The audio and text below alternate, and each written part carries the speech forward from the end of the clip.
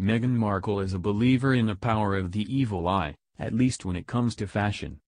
During a recent virtual discussion in association with the charity SmartWorks, of which she is patron, Meghan accessorized a favorite red sweater with two gold necklaces, one of which was adorned with an evil eye motif.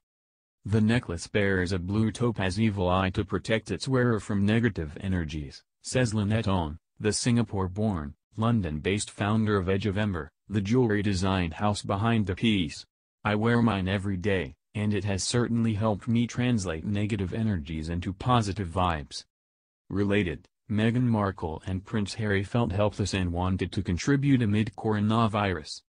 Inspired by vintage coins found in Asia, the visionary charm necklace in 18K vermeil gold retails for $175.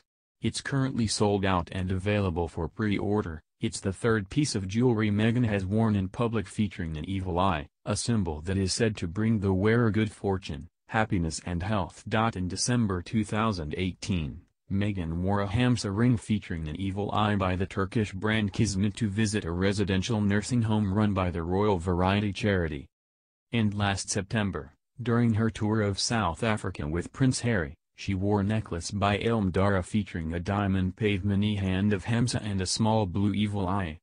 It's not the first time Meghan has worn a symbolic piece from Edge of Ember either. During her final tour of her patronages before leaving the UK in March, Meghan wore another gold pendant from the brand, the Kismet pendant she sported during her speech at a school in Dagenham for International Women's Day. "I come from Singapore, where East meets West, old meets new, and remnants of tradition in a cosmopolitan city remind us of senses long forgotten," Ong says of her symbolic designs.